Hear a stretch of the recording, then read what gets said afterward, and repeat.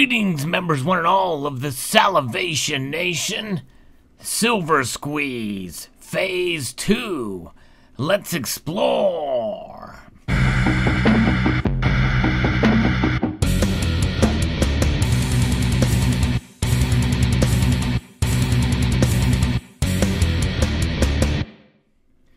You know, we've talked about this silver short squeeze that many people thought was actually launched by Wall Street Bets on Reddit. But you know what? There's a lot of different communities on Reddit. I've kind of learned a little bit more about that particular social media platform. But there's people that thought it was a trap. I've actually reported about it.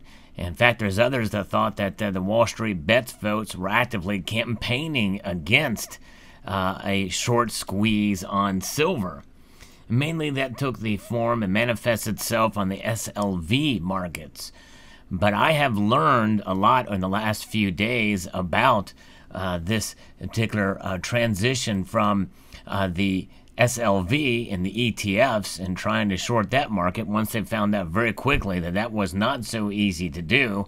In fact, some people will make an argument, and a fair one, that it really never was a short squeeze. A couple of dollars increase in the silver spot price is really not that much to speak of, especially when we've seen $30 silver before last year for other reasons, and just given the way the markets are.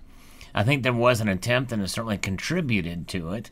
However, I believe there's other factors involved that play a larger role, and that is mainly this shift of physical demand. And if you're going to really shake things up, that's really where it needs to be.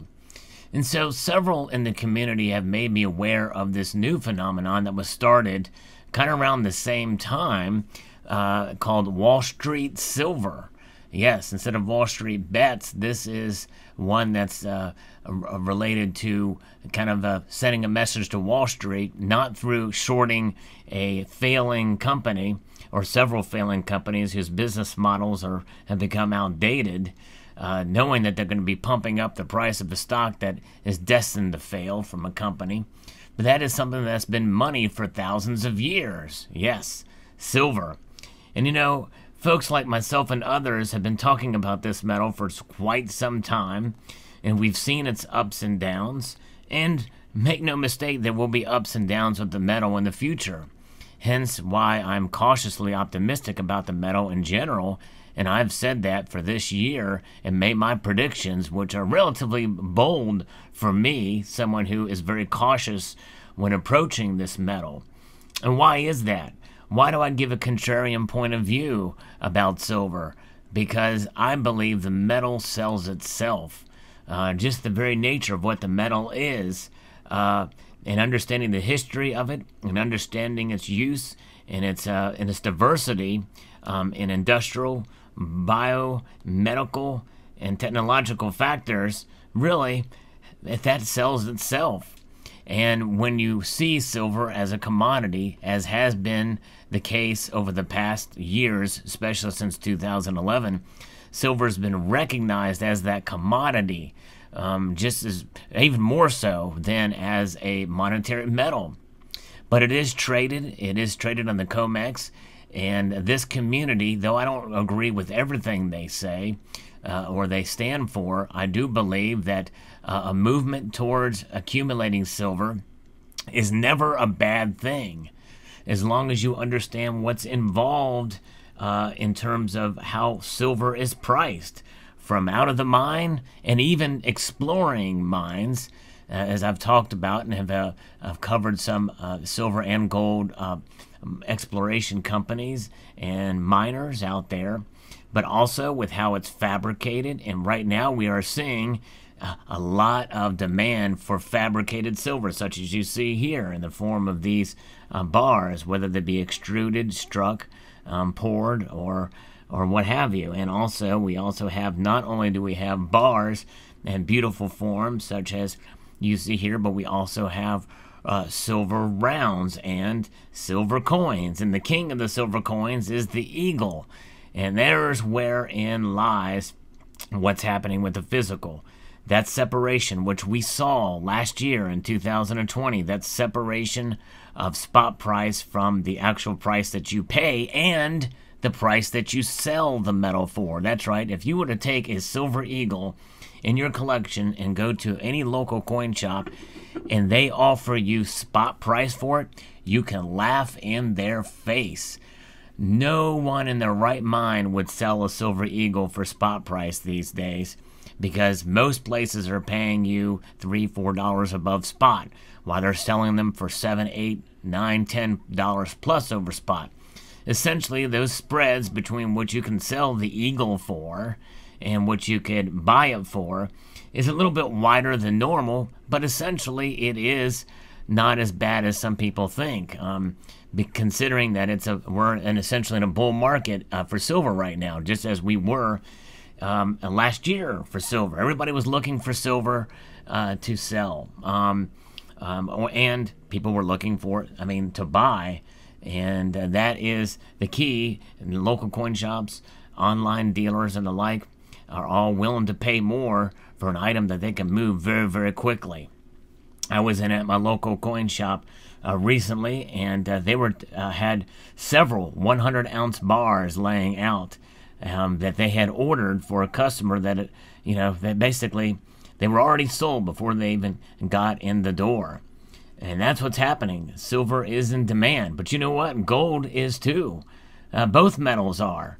But what they say about silver is one of those metals that is, it's easier to pay $35, $40 for an ounce of silver than it is to pay, $2,000 for an ounce of gold. But there are ways to buy gold too. But really, in a sense, if you want to send a message, it's easier to do it and take your chances with silver in that regard, sending a message to Wall Street for those of us who buy silver from not just Main Street, but Elm Street. That's right. From our suburbia neighborhoods, from where it's the people. And the silver is kind of the people's metal in that regard. And understanding it, I think, is crucial as we move forward in this really what's considered to be a phase 2 of a silver squeeze.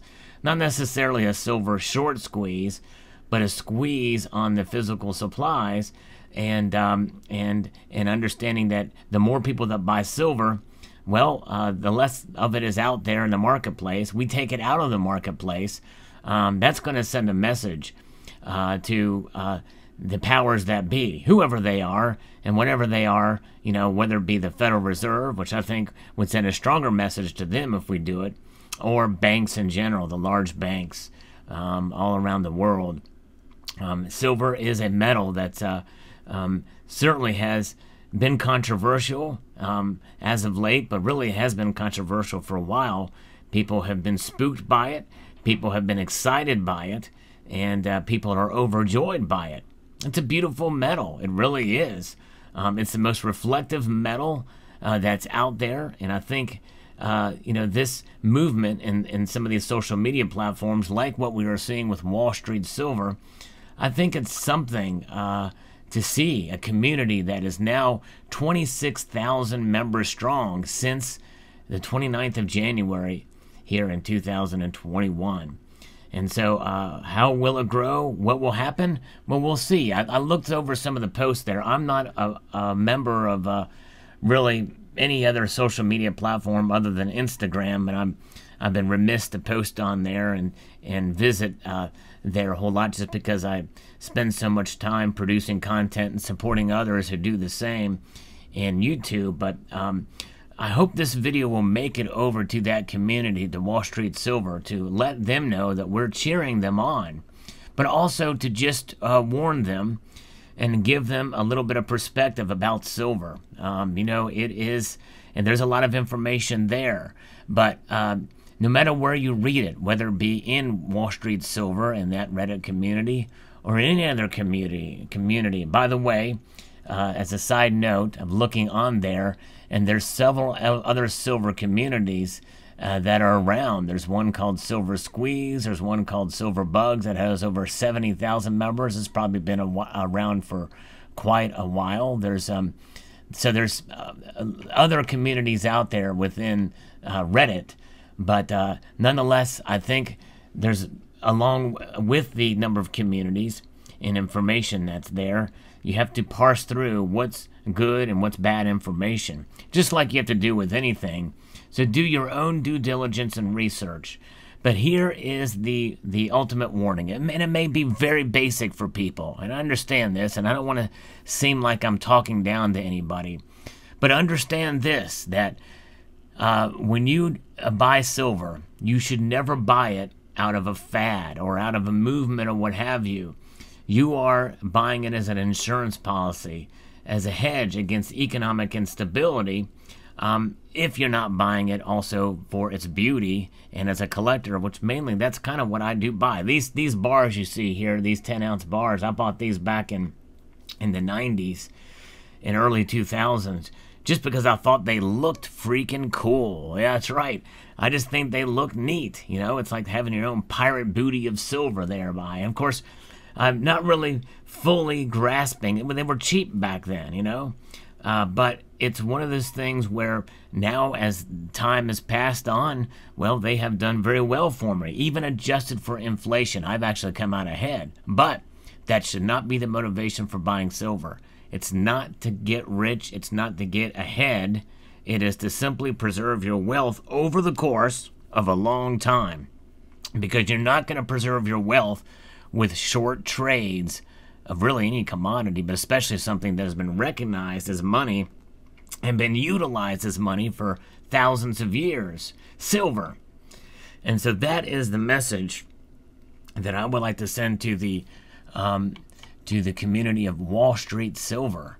And so I hope somebody will share this there and get the message out there as an encouragement that as you accumulate, understand the premiums that you buy or that you spend on silver, and that you may or may not recover some of those.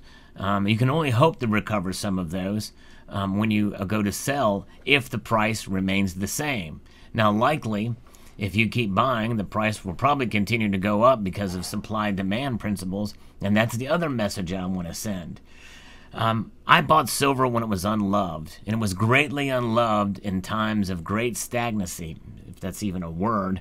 In the mid-2000s and in the mid-90s, there was not a whole lot of action going on in silver. Not many people were talking about it. That's when I bought most of my silver. You know, it's something that I believe people should buy through times of when it's low, and maybe buy a little bit more when it's lower, and maybe buy a little bit less when it's higher. But in the end, you have to do what's right for you and your loved ones when you purchase silver, and understand the premiums you buy, understand the price, and understand that price movements can move up or down, just like is the case with any commodity. But also understand that you know, that this is something that is a long-term proposition, and that long-term proposition will serve you well, and that patience of stacking, because that's what it's about. It's about stacking and accumulating to preserve your wealth and saving in silver. So there you have it. I hope you enjoyed this video as we march on through phase 2 of the silver squeeze. And it looks like it's kind of just beginning here, but there's been an increased demand, and in order for it to really work, it must be sustained. In other words, those of you who are new and accumulating these metals, you have become stackers, and stackers is something that is essentially its accumulation of silver, one on top of another over a period of time. And that period of time, in order for it to really work for you, has got to be an extended period of time, using the method of dollar cost averaging. So there you have it. I hope you found this video encouraging, and I would like to extend a multitude of gratitude to you all for taking the time to watch this video, and encourage you to please rate, please share, comment, and subscribe.